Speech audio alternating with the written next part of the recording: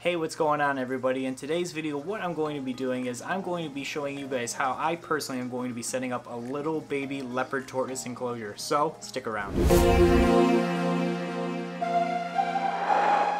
My name is Nick Pulaski. Growing up, I have always had a passion for wildlife, and with that passion, along with my passion of filmmaking, I get taken on some amazing adventures creating wildlife content, getting up close with a variety of incredible animals. So come follow along as I pursue my goals of educating, inspiring, exploring, and conserving wildlife, all while having fun, seeing the beauty in our natural world. Hey, what's going on everybody? Thank you so much for tuning in today. Like I said at the beginning, we're going to be setting up this new baby leopard tortoise. So what we're going to be doing is I have this empty tank right here. Normally I don't recommend using aquariums for these kind of things for tortoises, but what we did to combat that is right off the bat we blacked out the sides and the back of the enclosure. So normally you just don't want them to see out. What I did to black it out was I actually used poster board on the back and the sides, and what I'm probably going to do also is I'm going to put a strip right below the bottom right here when we're done with this build so you can see what's going on, just so they can't see out. So I want it to be a little bit above their head just so they can't see out and they don't keep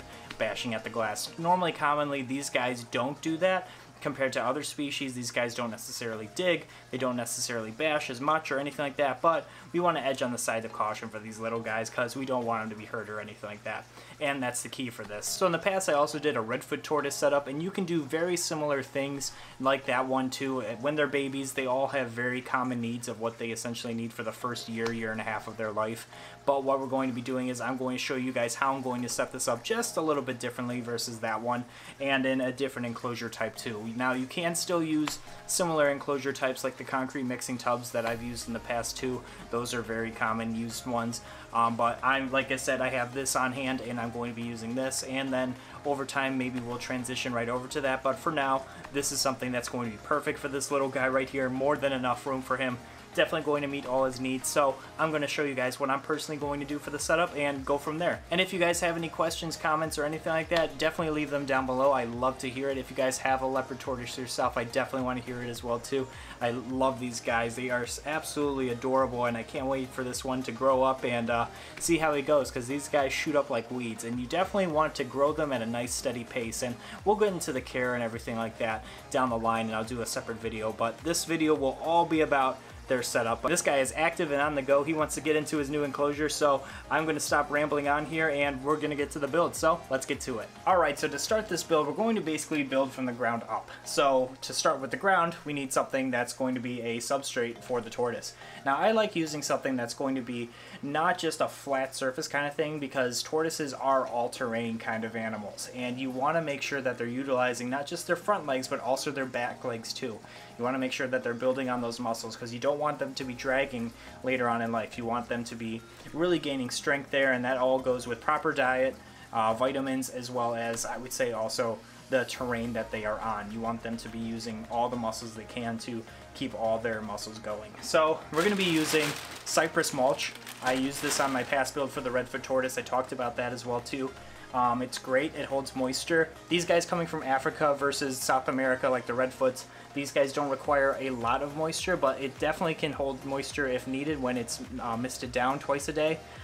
These guys, especially for the first year of their life, definitely want a lot more humidity, 75–80% range throughout, just because you want that shell to harden and grow properly and everything like that. So that is when it's most important. So we're definitely going to use this stuff. It's going to hold moisture. It can dry out if need be too. You can keep this on them. I've had no issues, and that's what we're going to put them on. So without further ado, I'm going to pour this in.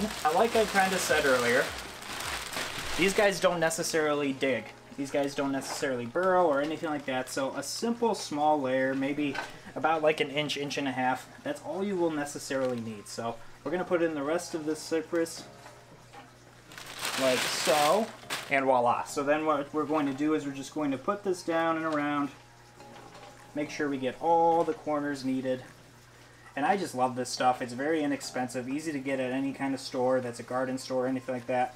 Like I said, you just want to make sure that it's 100% cypress. That is half the battle right there. So again, I'm going to clean this glass off a little bit. I'm sorry if you see some of the stains, but this is just kind of a tank that's been in storage for me. But like I said, perfect all-terrain, not flat or anything like that, so it's going to be perfect for them to be the all-terrain vehicles that they are. So they're going to be moving all throughout here. So basically how you want to set up really any reptile is you want to make sure you have a warm side. Now on the basking side, you do want a heat element of about 95 to 100 degrees for these guys. Same with any tortoise really. And then on the cool side, you want to have a humid side, mainly with sphagnum moss. You want to probably have it so it's about in the 70s, I would say, just so they can thermoregulate between, and they are smart, they will figure it out. So that's what I'm going to do, is I'm going to create a gradient here, warm side over here, cool side over here, and then he can differentiate from there. So let's start with the cool side and then work to the warm side. Now, like I said, to keep in the moisture, to keep the cool side cool and everything like that, what we want to basically use is sphagnum moss. So you can get this in bulk. Like I said, with the cypress mulch, you can get straight up sphagnum moss at any real garden store or anything like that. I personally get mine at reptile shows, but I've gotten it in the past in huge blocks that you can get at a garden store. So what we're going to be doing is we're going to be putting this kind of a little bit sprinkled throughout this gradient, probably this third of the enclosure. More so, we want to make sure that we have a nice humid hide on this side. And what we want is the baby tortoise to feel secure in its home. And the reason being for that is baby tortoises, like I said, they're not fully developed with their shell, so it is soft. So not only is their size making them vulnerable, but the soft shell does as well too. So they can easily be picked up by predators, and a lot of baby hatchling wild tortoises do normally get picked up by predators because they are an easy meal. Basically, what we're going to be doing is we're going to be mimicking nature, where we're going to give them a nice humid hide that they can hide out in, rest, do their thing. And it only helps with shell growth, the humidity, so they can get the humidity that they need, and it also offers them protection and security. So we also want to make sure we have that so the tortoise does not feel stressed. So like I said, what we're going to be doing is I'm going to take out a good amount of this, and I'm just going to blanket it, just because it's a baby, just lightly. You don't have to put too much down, it kind of carpets out on its own. But I just want a nice layer right here to eventually use. Gets a little messy, but it's not too bad. Doesn't really smell that bad either, especially when it's humid or anything like that. It smells actually pretty good, in my opinion. But basically from there, we're going to have all this dry sphagnum moss over here. So this is going to be moistened down. We're going to wet it down, everything like that. I do have a water bottle, as well as we're also going to be, I'm not going to put it into here yet, but I want to kind of gauge and see how the humidity levels are without it first, but we're definitely going to put in a reptile fogger. So I did do a DIY reptile fogger in the past. I will definitely leave a link for that video above if you guys want to see how I use that, but that's how I fog all my reptiles. And it's a super cheap, inexpensive way too. I mean, I love my reptile foggers that I personally create. You can go out and buy one if you want to. There's some great ones out there, but I set mine up personally really quick, and I just put a timer on them and call it a day, and I've never had a problem in all the years that I've used. And definitely also check out the Redfoot enclosure too if you want some inspiration on how I did this, also in a cement container as well too that I got. So there's a whole bunch of different ways that people do this, and this is just the way that I think works best for me. I'm trying it both ways, and if I need to, I can change it. But regardless, so we have the sphagnum in place, we do have the cypress bedding in place as well too.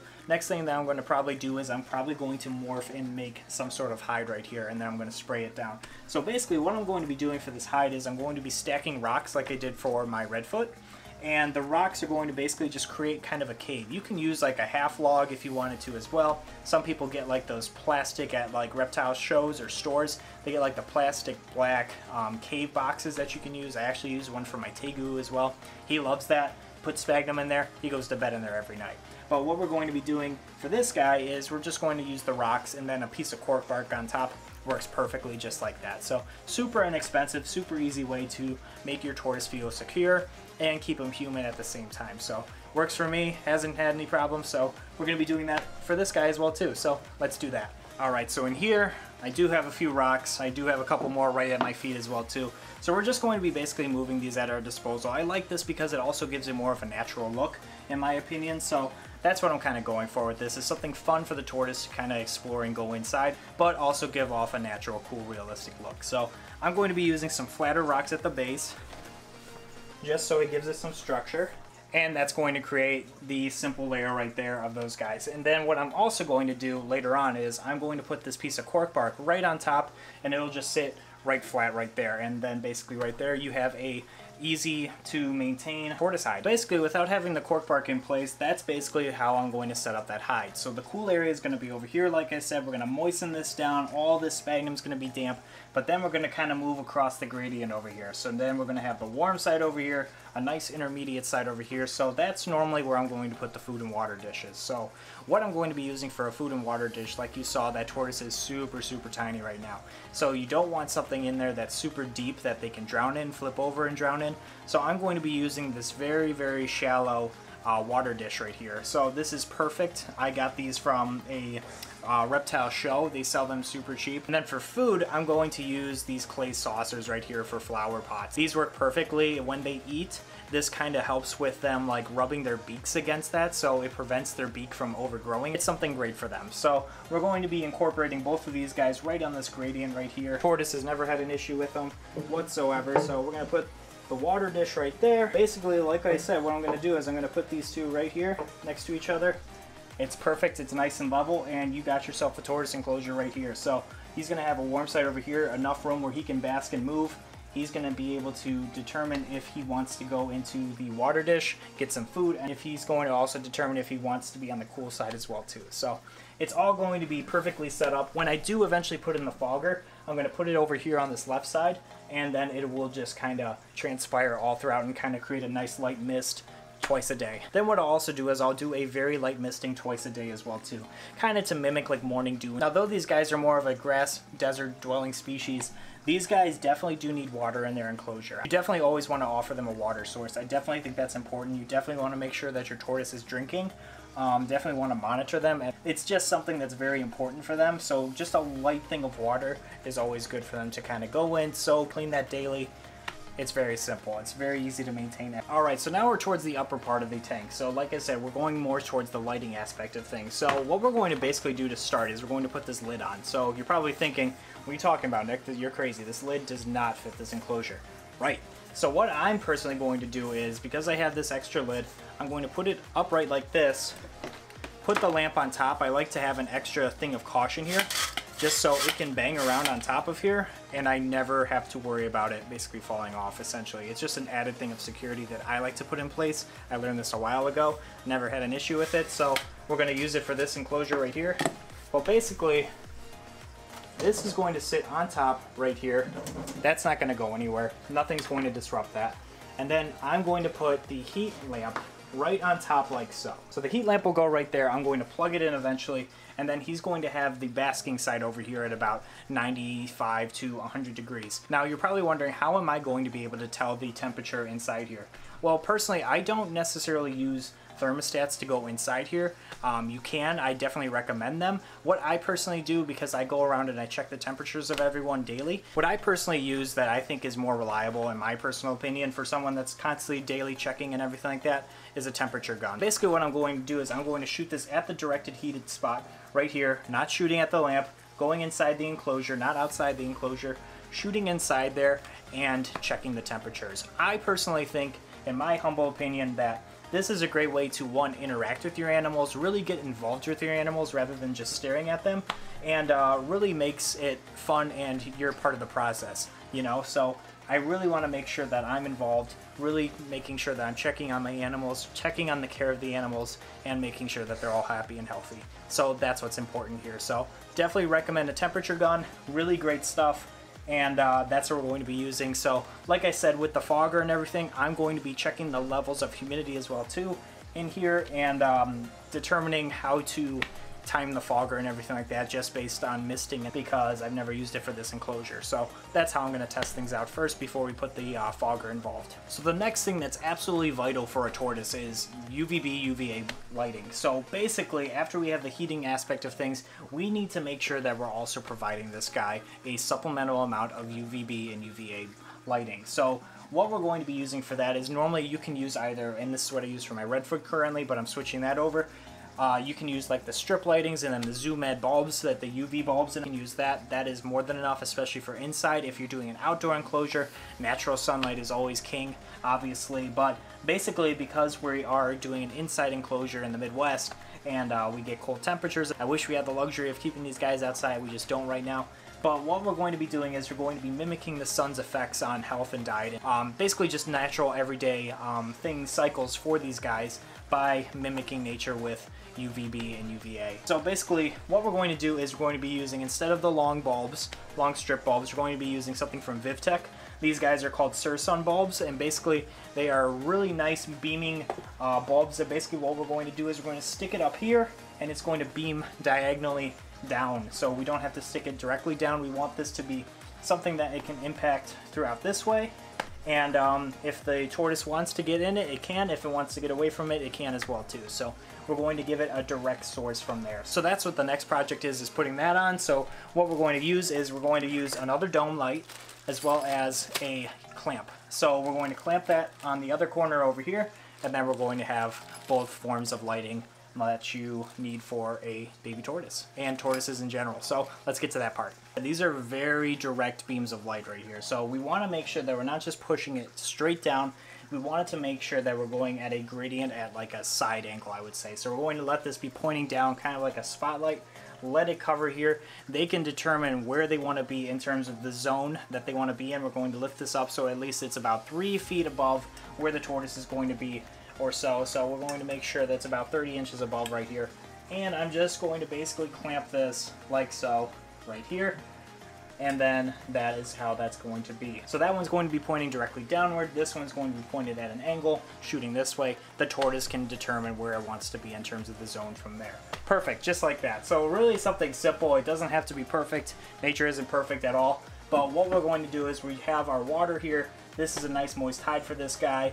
And we have the warm side, the cool side over here, the UVB bulb over here. We're not going to turn that on just now because I have to get the timer set up. So we're going to definitely get all that running, as well as the mister on here as well too. But this is the basics that you require for these guys. Super easy, like I said. You just have to worry about having enough room for a warm side and enough space for a cool side. And then a nice intermediate gradient right over here. You want to make sure that they have room to thermoregulate. And I can't stress this enough. Your tortoise and your reptile is smart. They know what they need. So as long as you give them the gradient that they need and everything like that, they will handle the rest. They know what they require. So that's just the beauty of nature. What do you say? Let's put in our brand new friend and see him treks around his new enclosure. Let's go check him out. Okay everyone, as you can see, we're doing a quick little side update here. This is a couple weeks after we put this enclosure together. So just want to give you guys a quick little update. So this is Tinley under the UVB light right now, just so you can see him a little bit better. He's just waking up. Just kind of picked him up from under the basking spot. We're going to put him back down where he was, just so I can show you guys some of the updates that I did, because as you can see, it'll look a little bit different slightly. So basking area, water dish area, all I really did was just I wanted to make note while I was editing it. I pushed the water dish down a little bit further just so it is level with the ground. If you can see, before in the video you can see that it was stacked a little bit higher, but I just wanted to clarify this is basically what I did to lower it. And you can kind of see that the mulch is a little bit damp right now. The mister is all hooked up right now, so it is getting a little bit damp in here, which is good for them as babies. They do require that high humidity, like I said. So this is totally fine. We are going to let it dry. It does dry pretty quickly throughout here. And yeah, so we are still just, we finally calculated it to where it needs to be. But also you can see that the hide is completely different in here. So I did something a little bit different for these guys. There's two different reasons. Younger tortoises than when I got Daisy, as well as being not in a greenhouse but in an aquarium kind of setup. I wanted to make sure we had a really nice humid hide in here, because this sphagnum moss outside here and stuff like that, this mulch dries up pretty quickly when you can't have a greenhouse over here. Normally I would cover this with like the window screening, but we don't have that luxury because it would block, I'm going to use the lid as an example, it would block the light. The light can't penetrate, the UVB rays can't penetrate through the plastic or anything like that, and we don't want it to touch the heat lamp itself. So we're not going to use the window screening on the glass enclosure. I still think the mixing tubs are king, but I still think this is a totally fine setup for the meanwhile. But regardless, we do have a humid hide in here with a lid, so the sphagnum moss inside here, along with a little entrance for the little guy to go through, that's what's in here. So that's basically the changes and the adjustments that I personally made on here. The lid cap's on. He can climb right on through over there, no problems whatsoever. And to kind of block it off, As you can see, I used that piece of cork bark over there. So that kind of just makes it look a little bit less like there's a container in there, even though you can see that blue lid. It just kind of makes it blend in a little bit. I mean, it's just an aesthetic piece. I can take it out if I need to. But I just wanted to cut to this and give you guys a quick little update before we go back to the other videos, so you guys can kind of see what the progression has been for this enclosure. If you guys do have questions, obviously let me know. But after a couple weeks in, this is the changes that I made, and I hope they help you. Let's get back to the setup video. He's peeking out, doing his own thing right now. He's definitely really excited and really curious, that's for sure. So definitely got some close-ups for you guys so you guys can check them out. Really excited that we have this new addition in here. I'm so excited to have more tortoises. I absolutely love them. They're such incredible, super curious, like I said. They're just really personable animals. I've fallen in love with them. I've gotten the turtle and tortoise bug, that's for sure. So I'm going to sit here for a bit, watch this guy eat. Definitely going to capture some B-roll for you guys to enjoy as well too. But thank you guys so much for watching this video. Like I said, I will post updates to this enclosure as time goes on. He's trekking along right now, he sees the food. But anyways, regardless, thank you guys so much for watching today's video. I hope it was helpful for you guys and your tortoise too. If you guys have any questions about leopard tortoises in general, like I said, I mean, I know I've just gotten into tortoises throughout the coming years, but doesn't mean I don't know some of the answers. If not, I will make sure that you get the right information. I will find it for you. So thank you guys so much for watching today's video. If you could do me a couple favors, if you could like the video, subscribe to the channel, I would greatly appreciate it, as well as hit that notification bell so you know when I upload. And like I said, definitely check me out on my social media. I'm going to be posting some updates of Tinley the leopard tortoise, as well as the setup, and along with all my other reptiles too, and all my reptile adventures. So definitely check me out there, and until next time, we will see you guys soon.